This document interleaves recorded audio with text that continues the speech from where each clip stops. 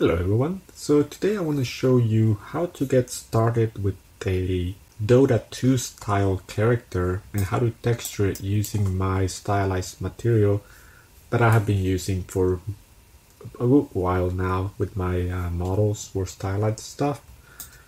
But I want to show you how to get your Dota 2 character or weapon or whatever it is you're making set up. So here I brought one of the Dota 2 characters. I downloaded this straight from the Dota 2 workshop website.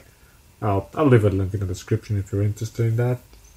But basically what I did is I brought the normal map from their from the download because they only provide the normal map. So I brought the normal map and I used it to bake the wall space, ambient occlusion, curvature, position and thickness maps. And to do that, I go to bake mesh maps, and then I set all these up except for normal map. When you bake your maps this way, without selecting the normal map, Substance Painter uses your normal map as a reference to use to bake all these maps. So you don't necessarily need a high poly. So if I bake that, it's gonna bake all these maps. And actually, let me show you my settings for curvature because I think that's probably one of the most important ones. Usually I like to set the details to pretty low settings so that my the curvature doesn't come up with lines that look too thick. So if we look at the maps now, I'm going to cycle through my wall space and pressing the B key. This is the ambient occlusion. Notice that the ambient occlusion is not super clean. What I would do is, under the ambient occlusion settings, increase the secondary rays to maybe halfway here, also the max occluder, and then switch from cosine to uniform and bake it. I'm not going to do that right now because usually when you do that, the baking time increases exponentially, so it takes a long time to bake. So in this case, it's not super clean, but if you set yours with those settings, you should probably get a cleaner ambient occlusion. And also because I'm using the normal map for that, it's probably not the best. It's not using a high poly to get that. So here's my curvature map. So as you can see, the lines are not super thick. They're mostly thicker on the ends. Then this is my position map and my thickness. Okay, so I'm gonna go ahead and start by dropping in my stylized material, which is my 3DX stylized material that I made a while back. There's a link in the description if you want to learn how to make it, and there's also a link in the description if you just want to download it and start using it. So I'm going to drop that in here at the top. And I'm going to switch to, I'm going to press C so I can only see my base color right here.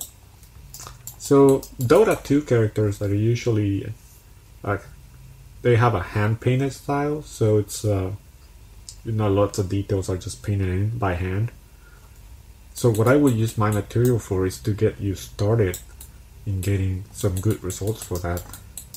So here under my material, I'm going to scroll down. See, under my base color, I'm going to set this to lighter gray color or so. Okay. The edge, I'm going to probably change to a gray, a bit more of a darker color. And then for cavity, one thing I'm going to do with the cavity is I'm going to add a blur, just to blur it a little bit, because right now, as you can see, you get kind of like hard details, which I don't think look that great. I would like to soften those. So to do that, I'm going to click on the mask, and then the mask editor, and then I'm going to right click and then add a filter. Select the filter and just click on the blur one. And here, as you can see, I can start to completely blur it, or keep some of the details there. Blur it a little bit more like this, maybe. Another thing I'm going to do is I'm also going to blur the edges mask. So as you can see, this is what my edges mask is giving me. It's giving me details which are coming from the curvature map that I baked here. And what I want to do for that is I also want to soften some of the details there, because we get this harsh line here. And I'm going to do the exact same thing. I'm going to click here, go to add filter, and just blur that. And here I can decide how much I'm going to blur it. So I think softening it makes it a lot nicer.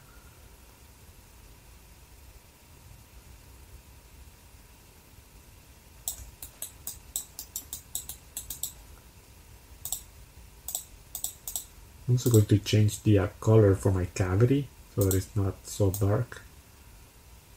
Maybe it's a little lighter color.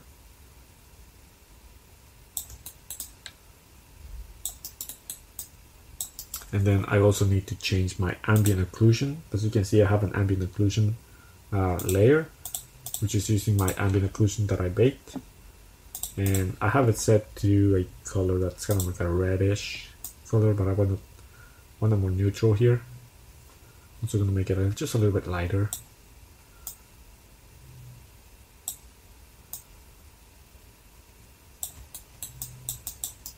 Okay. Let's see what else. Okay, so I also want to change the reddish colors.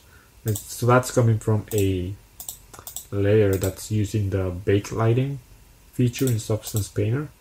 And essentially all I want to do here is just change the color to a more neutral.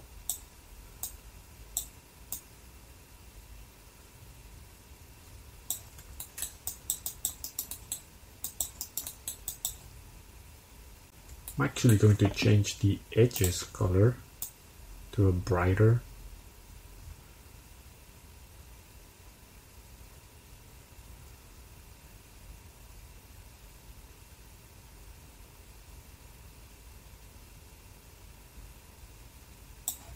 And this helps with the with softening some of the details.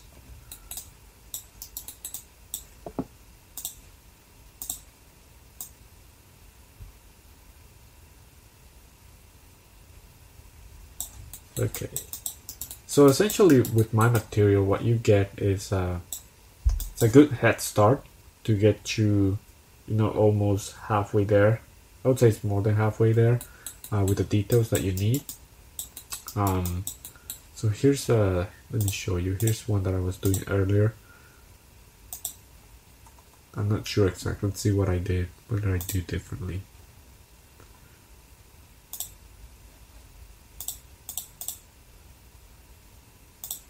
I think I changed the it's probably the how much blurriness I did on this.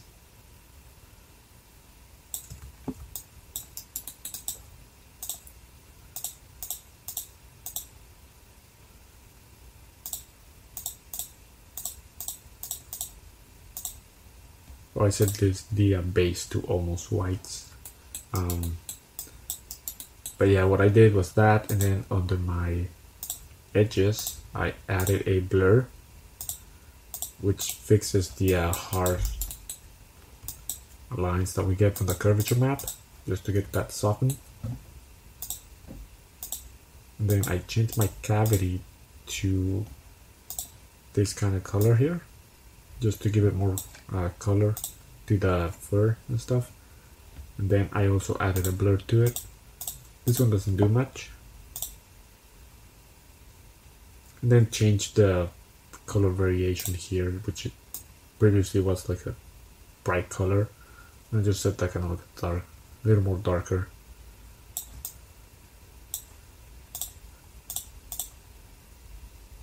And then finally I changed the ambient occlusion color to a more neutral. Previously it was like a reddish color like this, as I was showing you. And this is what it looks like. And because we're using a normal map, when we get those details from a normal map, we get some pretty nice details here from the fur. And then one more thing I'd like to do is, for the whole thing, just blur it a little bit, which is this thing. Let me do it from scratch. Under filters, just drop a blur on top, and then just put just a tiny bit, probably that. If you get closer, you can see there's a little bit of noise here, but with that blur, just kind of blurs it a little bit, just so that you get a cleaner result. But yeah, I think this is giving already pretty nice results as far as the hand painted look. But obviously, because Dota 2 characters are really hand painted looking, you're still gonna have to go in here and paint stuff by hand. So for example, I will have to make a new layer on top. Probably set this to screen maybe. Let's try overlay, add a black mask, and change the color here. Then start painting on this. And then now Substance Painter has a flow setting here for pen pressure and whatnot. So you will still have to come in on top of this and start painting your details a little bit more.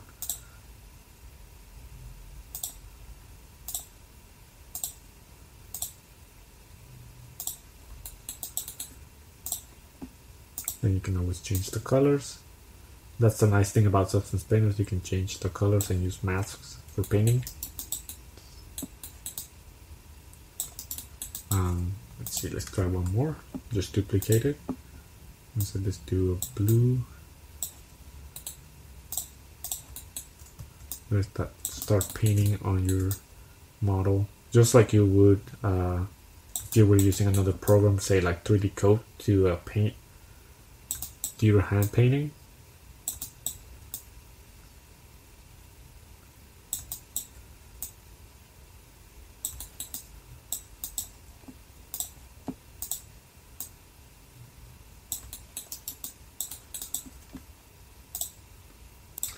But yeah, what I would say is this gets you halfway there, and then you will have to come in and paint the rest of the details by hand. So let's show the other ones that I was doing. So that's the metal plate here. There is this piece that I was looking at. This one came in really nice because of the normal map and the details that are baked in. Obviously, the nicer your high poly is, the more details it gives you when you bake your normal map, which is super useful. Let's see the hat. Oh, that's not it. Well, that's the original. If you want to see what the original piece is, this is the original from Dota 2 that was hand painted, I assume. But with my material, what you would do is just drop it in and start getting some of those details.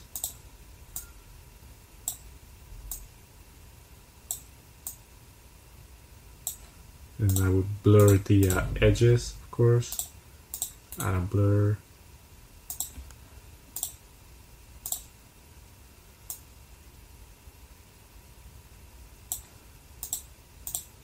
Probably blur the cavity as well.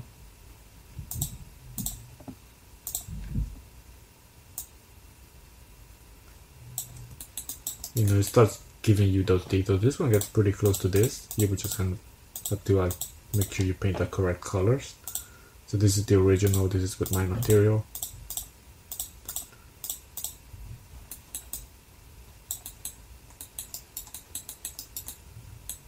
So yeah, that's what I wanted to show, is how to use my material to potentially start your Dota 2 characters or weapons or whatever it is you're using, and get you halfway there. I'm not selling this as the drag and drop and you're done. You will probably have to do your own hand painting, the extra hand painting after you initially use this material to get you halfway there, or maybe even, I think this is probably more than halfway there.